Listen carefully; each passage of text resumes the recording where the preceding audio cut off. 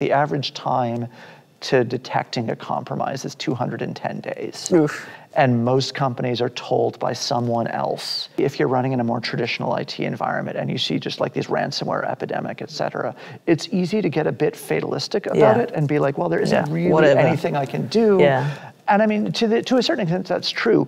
Everybody gets owned eventually. However, that's not the end of the story.